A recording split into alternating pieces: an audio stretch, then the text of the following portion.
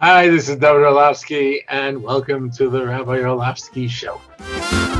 And whether you're listening with our friends over at Torah Anytime, whoever you watch or listen to your podcast, it's certainly nice to have you along for the experience.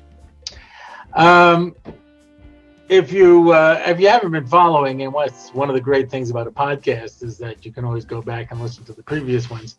We are in the middle of doing a series on marriage, dating, marriage, all the steps that go into it. Yeah, and as I mentioned, there's not many people giving hadracha in how to get married. Once you're married, lots of people tell you how things are a mess, but okay. So let's get into it. And we've dealt now with, we're only talking about relationships where we're talking about getting married. We're not talking about boy-girl relationships where you're just friends. We're not talking about anything like that. We're talking only about a person who wants to get married. And this is a very important point that not everybody appreciates. When we're starting the process, we're saying, I want to get married. Sometimes people aren't ready to get married. They got to be honest. Yeah. There was a young lady I know who started dating when she was 19. And when she turned 38, she said, I think I'm finally ready to settle down. And she got married a few months later.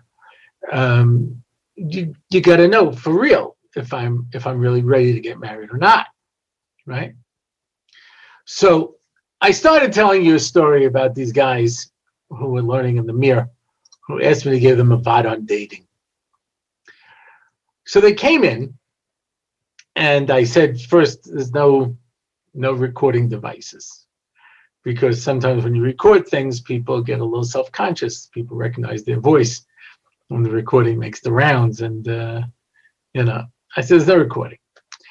You can take notes if you want, and everyone had their notebooks, and they were ready to take notes. And I started them off with a trick question, which I do often. I have trick questions. We have more or less established already that I'm the little boy who notices that the emperor has no clothes. And so I'm the one who asks the question that maybe not everybody else will focus on. I remember once I was doing a Seder, and people came in with lots of notes. And I started with a trick question. I said, why do we have a Pesach Seder? Not one person could give me a coherent answer. I got answers, but none of them were coherent. So I started off with a trick question. Why should you get married? Now, before we go, because I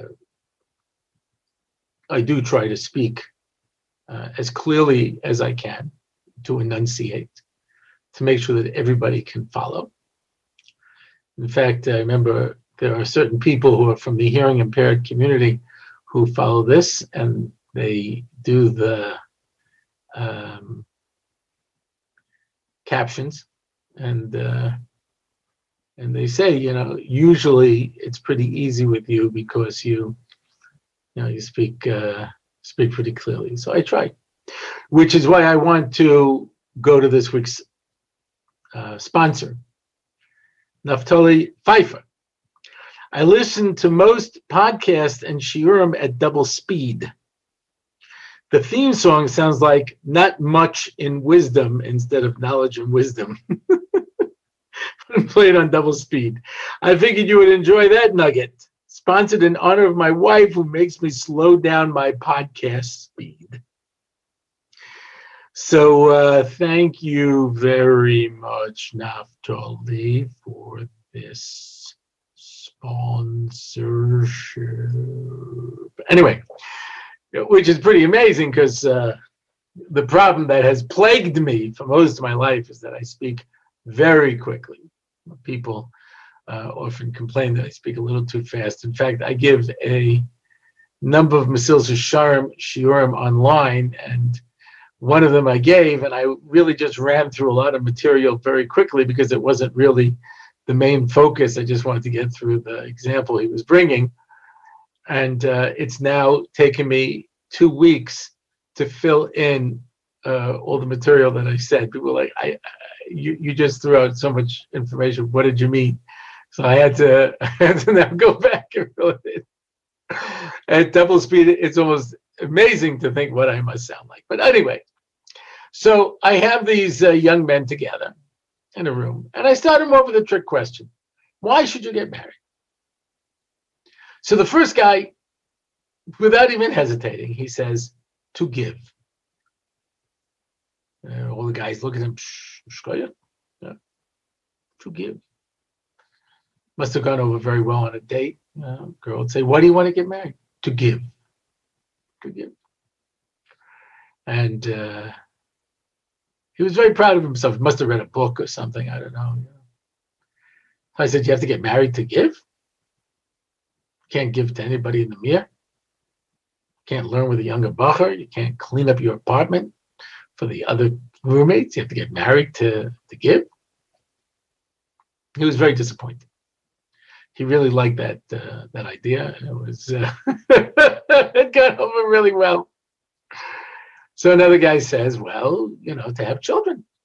I said, okay, so you're not looking so much for a girl as much as for good breeding stock.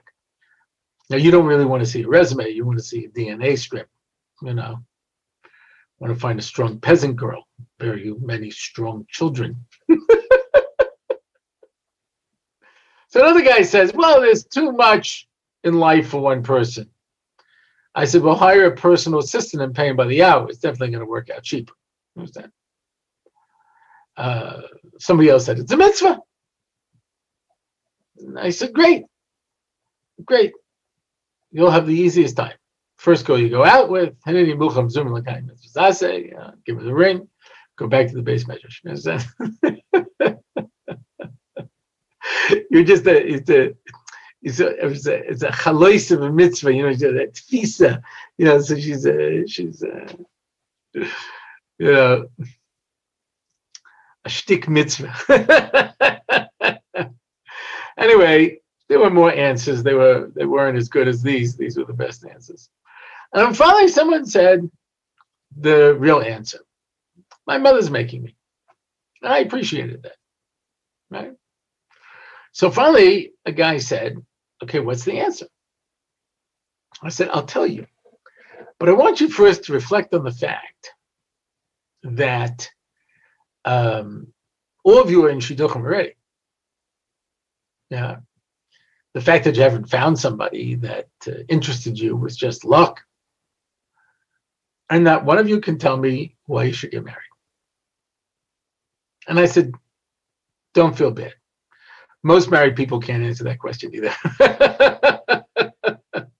Because everybody gets married because everybody gets married. That's why you get married. Because that's what you're supposed to do.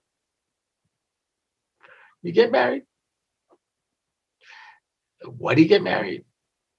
What's the underlying purpose? So, Seif Ma'asev Machshav Tchila. Before you can set out to do anything, you have to first know what it is you're trying to accomplish. I was at a Shabbaton once. I'm sure I must have told this story before. And the fellow comes over to me at Shalosh Shudas and he says, this is a very successful Shabbaton. And I said, really? Why? He says, well, we have a lot of students and they're all having a great time. So I said, well, is the purpose of the Shabbaton to get a lot of students and make sure they all have a great time? And he said, well, what's supposed to be the purpose of a Shabbaton? And I said, Shalosh Shudas is the wrong time to ask that question. When you first set out to make your Shabbaton, that's when you have to ask yourself, what will define whether or not this is a successful Shabbaton? Because sometimes you could have things that people mark as success. I'll give you an example. When I used to run NCSY, I used to have two types of Shabbatonim. I had the regional Shabbatonim where we get hundreds of kids. So everybody could see it's a really important organization. There's a lot happening. It's very exciting. But that's not where the real work took place. The real work took place at the smaller Shabbotanim that we would have throughout the year, where there were less kids, and we were able to really deal with issues and concentrate on different things. And that's where a lot of personal growth actually took place. But I knew what the purpose of each Shabbaton was. I didn't have any other expectations. But you have to know what it is that you're setting out trying to do. Yeah. The Mesilas Yesharim says the way that you make decisions is first you need definitions. First you have to define what's good and what's bad. And then you can decide whether or not this fits into my definitions. But if I don't have definitions, so everybody wants to have a good marriage. But what does that mean? I used to write a column on chinuch in the Hamodia. And after a number of years, they wanted to take all my articles and put it together as a book. And I said, that's not a book. I know people do it, and I'm not here to judge. Yeah. But to me, that's not a book. It's a collection of articles. Find somebody who has an old collection of Hamodia and read my articles. Yeah? But 30 articles does not a book make. A book is sefer, is sipur, saf, is an edge, is a border. It has to tell a story. It has to have parameters. It has to go from a beginning, middle, and an end. So I sat down to rewrite the things that I had written in the form of a book on chinuch. I've been working on this for many years. Because as I started working on it, I realized that there's no way to talk about chinuch without talking about marriage. Because that's such an important part of what goes in when we are mechanech our children. And then I realized there's no way to talk about marriage without talking about life. So that became the working title, Life, a User's Guide. And I keep rewriting it. My first book wrote itself. I never published it, but it wrote itself. It wrote very quickly. It's an introduction to Judaism for people who don't want to read a book on Judaism. It's called The Last Book You Read Before You Assimilate. And I never published it because I have a very particular vision of how I want to see this book, and it never happened. So I still have it. It's great. Every now and then I read through it and laugh. It's a great book. But anyway, I literally wrote itself. And this one, I keep rewriting it. But the last beginning I was working on is I said, okay, let's talk about marriage. And I asked this question, why do you get married? What's your goal in a marriage? So like I said, everybody wants a successful marriage. You just have to define that for me. What is a successful marriage? What would you consider to be a successful marriage? And people usually define it in the negative. Well, I know what a not successful marriage is. My father, Orlofsky, got married 1949 to my mother. Whatever his other considerations were, his goal was very clear. He wanted to marry a Jewish girl, and he wanted to bring up a Jewish family. That was a priority. Now, a lot of people will tell you, I got married because I was in love. I remember I used to do this once, a particular audience.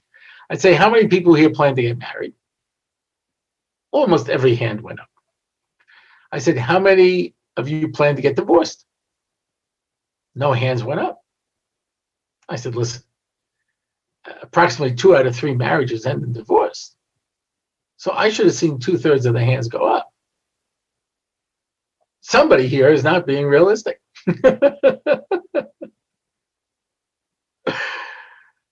Why do you think you won't get divorced? And they say, because I'm in love. I'll be in love. I said, everyone who gets married is in love. You don't spend that much money on one night unless you think you're in love.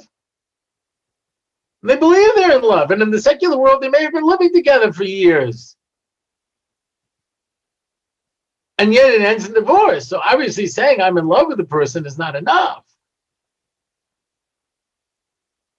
If I don't have a definition, how do I know if it was a successful Shabbaton? I don't know why I made the Shabbaton. How do I know if it's a successful marriage if I didn't define beforehand what a marriage is? And I'm prepared to say it might be different things to different people. I'm okay with that. But do you know beforehand what you want? And so very often, two people meet.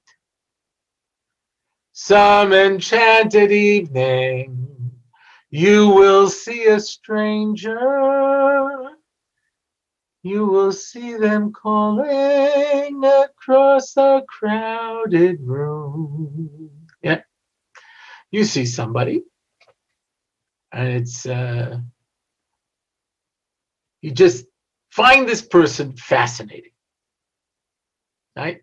I don't know what you can see that makes a person fascinating. More likely it's just attraction. Yeah. And you start dating this person. If there's just attraction, then it's unlikely to continue. I was teaching in Or Sameach, and the guy comes back and goes, I went out with a girl. She is the biggest ditz I ever met. I mean, she is just an airhead. She is the dumbest girl. I said, why'd you go out with her? He goes, she's beautiful. I said, so you're going to break it off? He goes, not right away. I mean, eventually, because that's just not enough. But you see somebody, well, what's obviously there is that they're attractive. Now you sit down and you have a conversation, and it turns out that not only is the person attractive, but they're personable, and they're easy to talk to, and whatever. And now you find yourself in a relationship.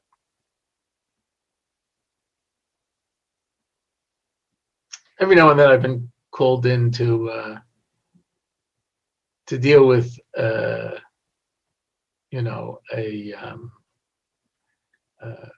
people who are going to get intermarried. I had a mother call me up and said, listen, I have a daughter, and she's going to get intermarried. Can you do anything? I said, when's the wedding? It says Sunday. I said, what do you want me to do? Get on a horse and pull her up from the altar and ride off with her into the sun? What do you think? I said, where were you when she was in high school? I could have brought her in NCSY. I could have worked with her. We could have done something with her. Now she's a few days away from the altar, and you want me to do something? I'm good, but I'm just not that good. You know what I'm saying? But sometimes I have a little more lead time, and most of the time, the person says to me, look, I wasn't planning to get intermarried. I wasn't planning to. It happened. I met somebody, I fell in love, and, que sera, sera. Now, if you knew beforehand that you didn't want to get intermarried, why would you date non-Jewish people? I used to give a class in intermarriage when I used to teach in Discovery.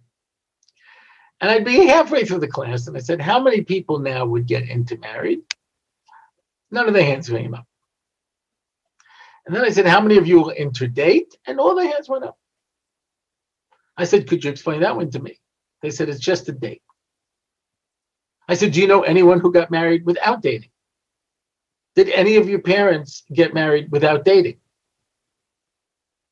All the years I'm doing this, one time a hand goes up. I said, your parents got married without dating? Says, yeah, they're Hasidish. I said, what are you doing in an intermarriage class?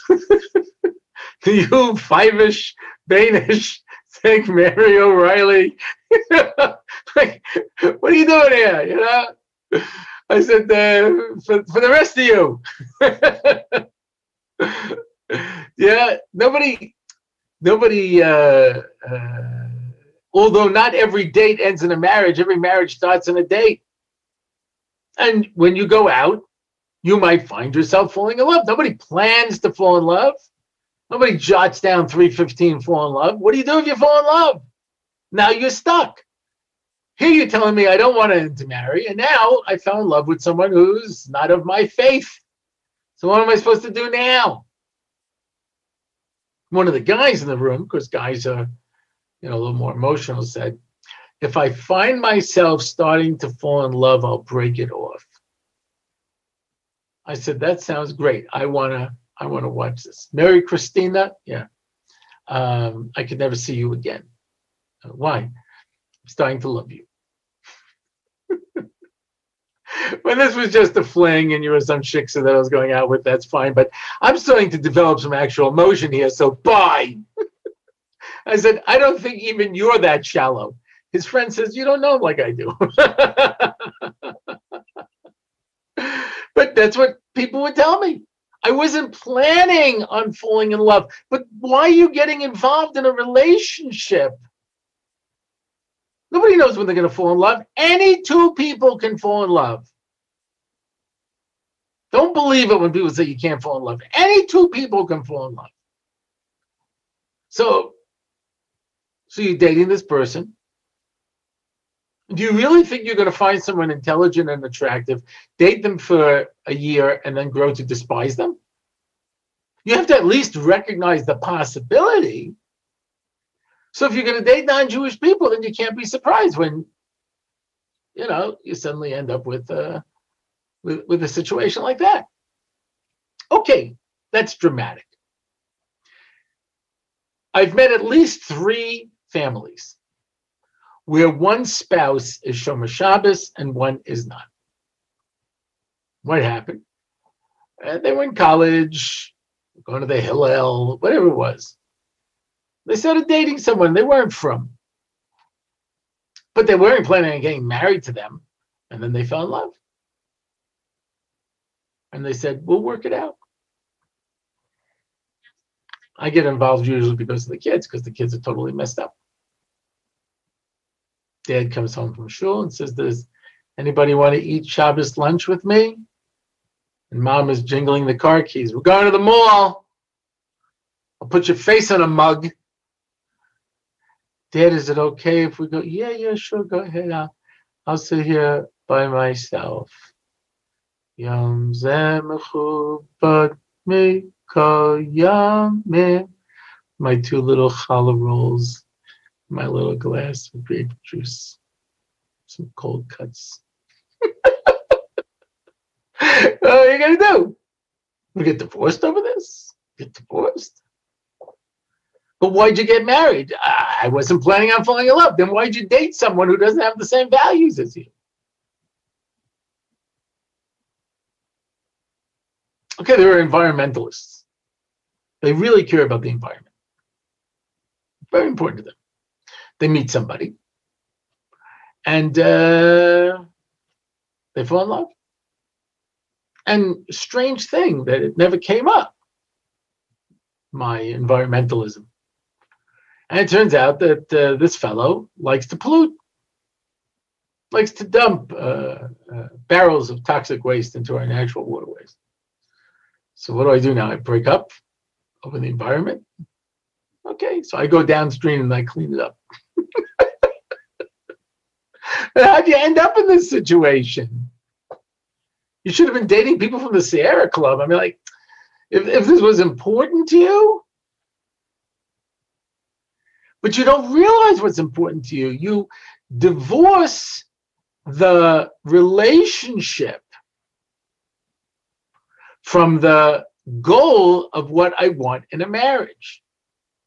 And part of that is because people haven't really thought about what they want from a marriage. I got a number of letters after our last podcast discussing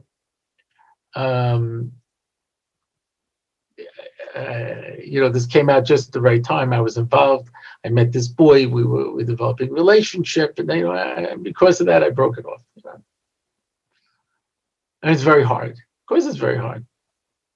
You're forming an emotional bond with somebody. It might not be the person that I should marry, but I could fall in love. We'll fall in love with anybody. It happens. We've seen it. Yeah.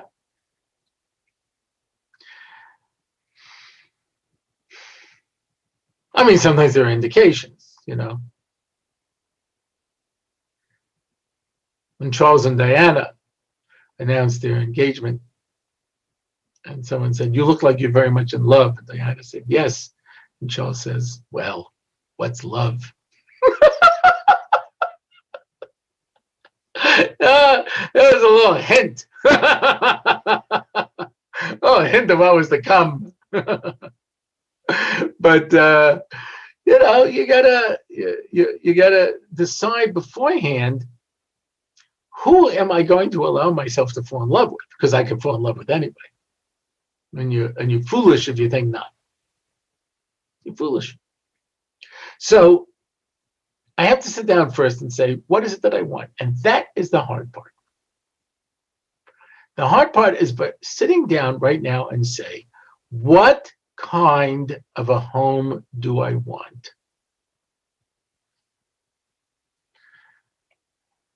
Sometimes you have one spouse that wants an open home with a lot of haknosas orchim, and the other one guards their privacy and doesn't like people around. Sometimes you have people who, they're happy. They're happy with a little bit. And other people are grossly materialistic. And they have to be honest about that. It's okay. Embrace it. Look for a rich guy who will keep you into the style of which you've become accustomed.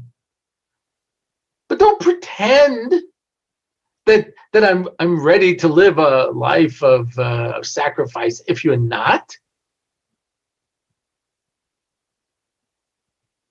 See, I had a girl who goes to seminary and she comes back and she knows that she's supposed to marry a kolo boy because that is what a seminary education is designed to do, to teach you that you have to marry a kolo boy. And if you don't, then you're basically a failure, not just as a Jew, but as a human being. I mean, basically, there's no reason for you in this world. You want to working boy, why don't you marry a horse? Marry a horse. I heard one father say, marry a horse already. Yeah, you're going to marry a working boy. So she really wanted to marry a learning boy. And she had the most important qualifications. Her family was rich and was willing to support. So there was this boy who was a real serious learner. And he went out with this girl. And she did not fit the bill. But the parents were so nervous about having to support him, so they pushed him into this marriage. And they got married. And he learned for a year. And then she realized this isn't what she wants. And she drove him crazy until he dropped out of yeshiva and got a job. Because she thought that's what she wanted. She really did. She thought she wanted to marry a boy in learning. But she didn't. That's not what she really wanted. You got to be honest with yourself. Don't marry the boy that you're supposed to, that you think you should marry. Marry the person you want to marry. When I first moved to Eretz Yisrael, I remember there was something I was doing. I don't remember what it was. Somebody wanted me to do something, And they said, don't you want your daughters to marry the best boy in the yeshiva? And I said, no, I want my daughters to marry the boy who's going to be the best husband and father. That's my goal. So what am I, a Rosh Yeshiva? I have a moisid to turn over to my son-in-law. I'm looking for a son-in-law. If he knows how to tell funny stories, I'll get him a few gigs. You understand? But I'm looking for a son-in-law that I go, turning over my moisat.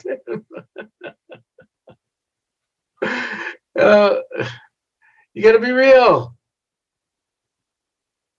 So what is your expectation in marriage? What do you want from a home? And most people never think about this. Don't think about what I want. So we're very good at externalities. I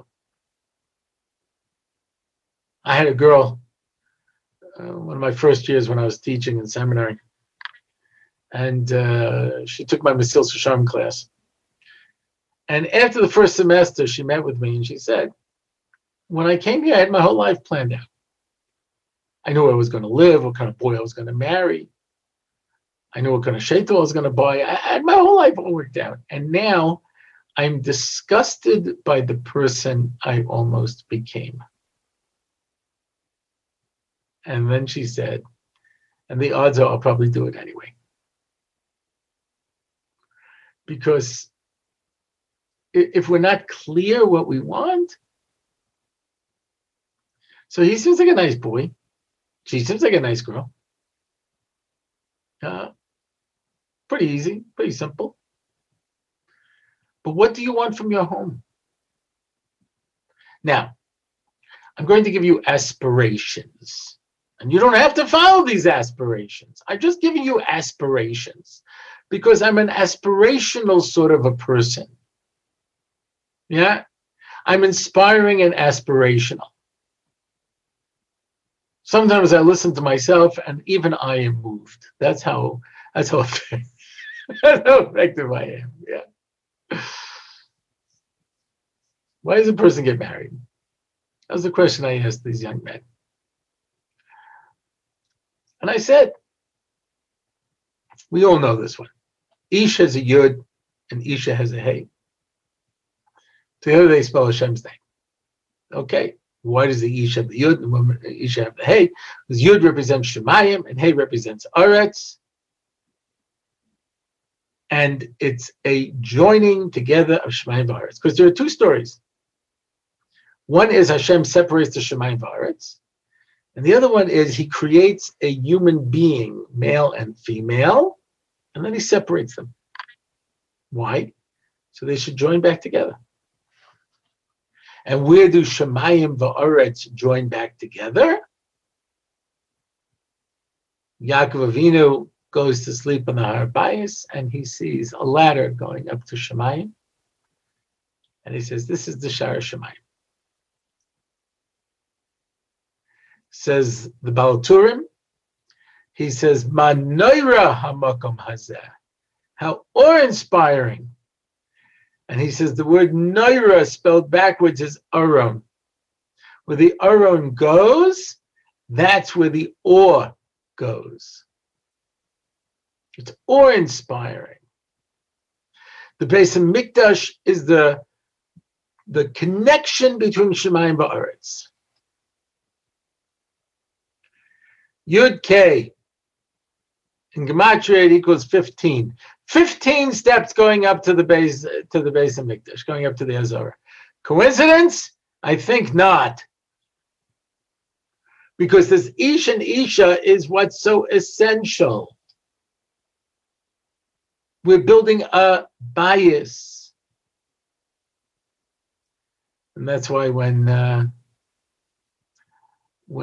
Shlomo Melech built the Beis HaMikdash, he decorated it with drawings of men and women embracing. Says the Gemara in Yuma. Don't try this in your shul, even if it's very liberal. It doesn't go over the same way today. Why? Because Shlomo Melech was trying to explain that the essence of the Beis HaMikdash is to be able to bring together us and HaKadosh Baruch Hu, like a husband and a wife. There are a lot of ways of relating to HaKadosh Baruch Hu. Avinu Malkeinu, he is our king.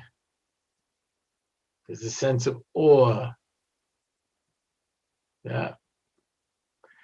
Years ago, decades ago, I used to would go to England. I don't know if they still have these kind of shuls there, but I had one of these shuls, somewhat cavernous. Everybody wore top hats, you know.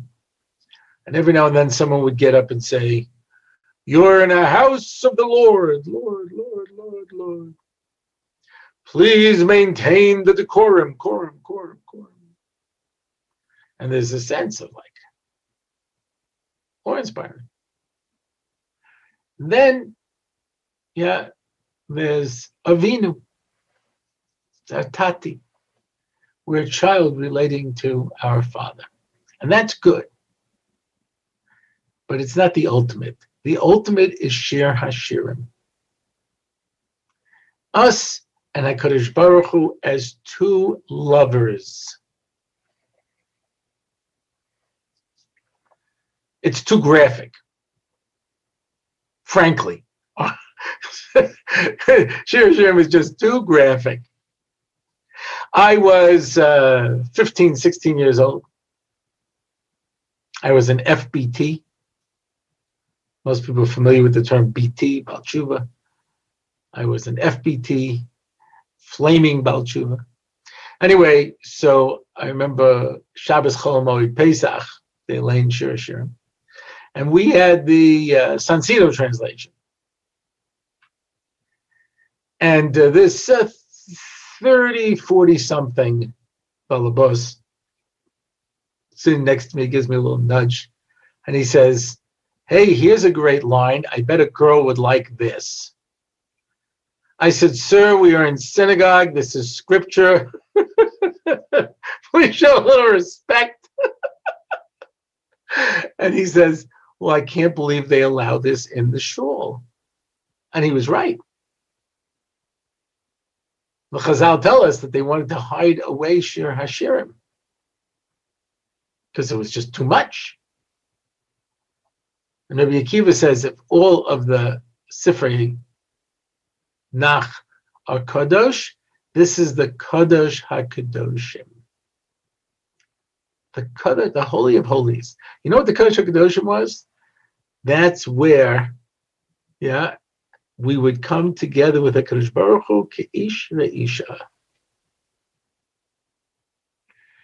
Divrei Yomim, it says that they hid Yoshiyahu in the base, in the Cheder Mitas, in the bedroom.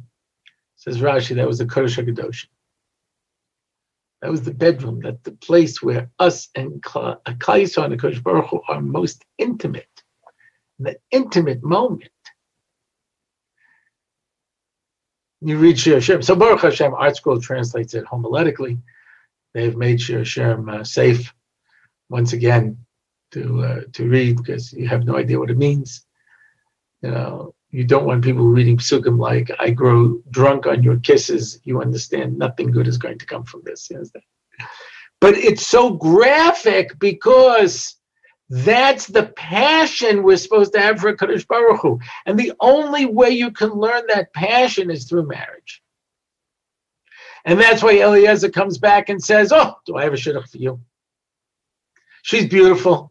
She's got great midos. She's smart.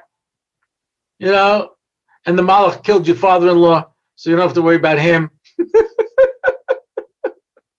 Great. What a shidduch. And Nisim, I had Kvitzis Haderech, the water came up to greet her, you know. And Yitzchak says, "Very nice.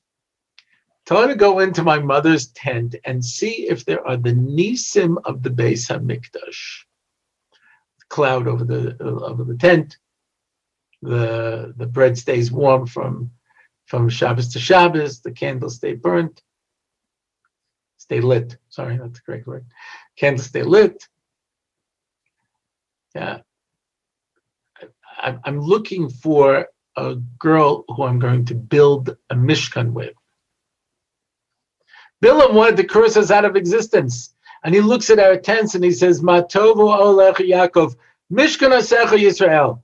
Every Jewish home is a Mishkan. If it's just a Beis HaMikdash, I can destroy the Beis HaMikdash, but every home is a Mishkan. And that's why when people get married, that's rebuilding the Beis Hamikdash. That's the Bayis Ne'eman B'Yisrael that they always talk about. Oh, Yishama B'Yarei Yehuda, Yerushalayim.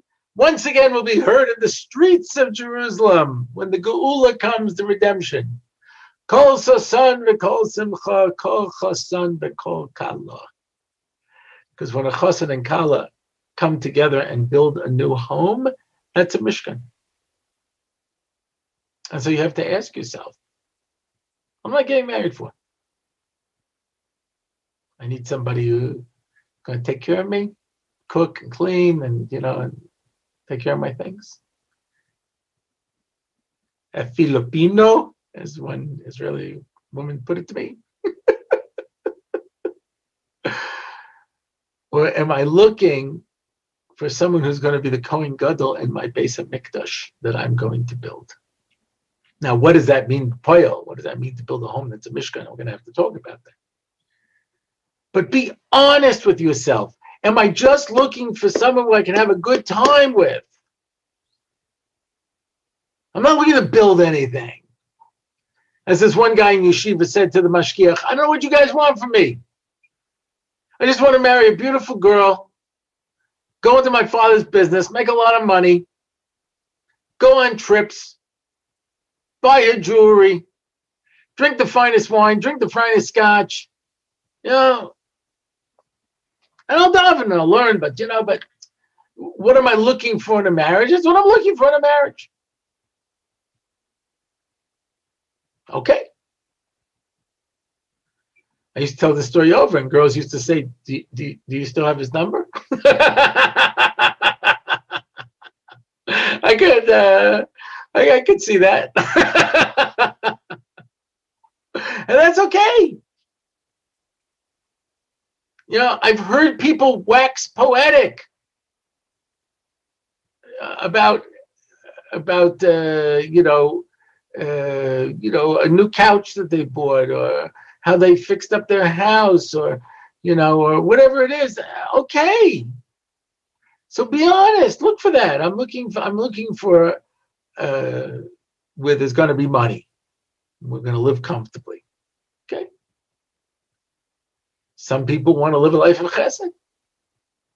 Some people are kiruv monsters. You're going to be careful if you marry a kiruv monster. They want to have people over all the time and be mashpia. It's my friend Rabbi Rudman, who just made a chasana. He used to say, he says, people want to be mashpia, big gobs of hashboya on you and hashboya on you. Yeah, okay, I hear that. But don't just meet somebody and say, oh, this looks good. And that's what you ask people, why'd you get married? I don't know. Why'd you get married to this person? On those rare occasions when I have to do marriage counseling and I have no idea what I'm doing, I have no degree, but sometimes people say to me, listen, we've been to 3 therapists, 2 rabbis, a Kabbalist. We're on our way to Beis Din to write the get, so you can't really mess it up, So, okay. But there was one time I sat down with a couple and I said, I can save a marriage, but there's no marriage here. You guys don't like each other. You have absolutely nothing in common. I said to him, what's good about your wife? There was this long pause. Finally, he said, she's pretty. Okay. Anything else? Another very, very long pause. She's a good cook. Okay. I said to her, didn't have much more to add. I said, you people have nothing in common. What do? So we watch movies. I said, okay, so if you're Siskel and Ebert, you can build a relationship on that, but that's not a marriage. You can't just do movie reviews. There's nothing there. But they didn't know why they were getting married in the first place.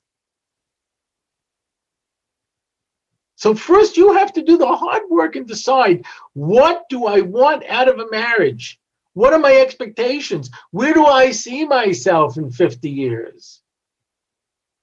Mitch Hedberg, the comedian, he says, he went in for a job interview. Woman said, where do you see yourself in 5 years? He says, celebrating the 5-year anniversary of you asking me that question. Okay, all right, that's an approach. But what would you consider a successful marriage when you turn around 25 years, 50 years from now? What do you want them to say? Had a couple ones that said that. They worked well together. They didn't need anybody to solve their problems. You know, they worked things out among themselves. They were efficient. You know, I said that's not a marriage. That's a business partnership. Yeah. Maxie and Sammy, they always worked together. Maxie did the buying. Sammy did the selling. You know, Maxie took off the last 2 weeks in July. Sammy took off the first 2 weeks in August. You know, when they bought the building, they didn't even need a lawyer. They did it among themselves. They were able to work everything out. I said, that's a marriage?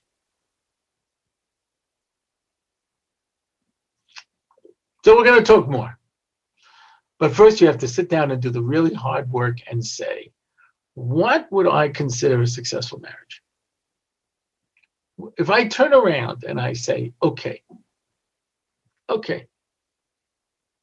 I want to get married, what would I consider a successful marriage? What do I want? What are my dreams and my aspirations? Not just, I found a nice boy, and he's so cute, and he davens nicely, and they tell me that he learns well. And I found a nice girl, she's very geschickt, she knows how to cook, and and she's pretty, and she went to the right seminaries, and her family's willing to support me. Well, we're done. Now maybe that's good. I don't want to say no, but you got to do the hard work first. That's it for this week.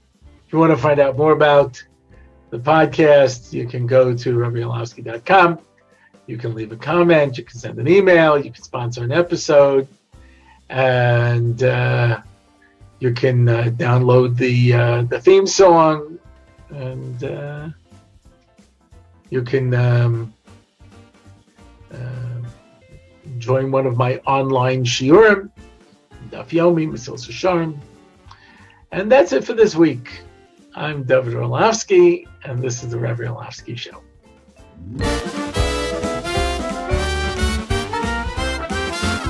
It's the Rabbi Orlofsky Show.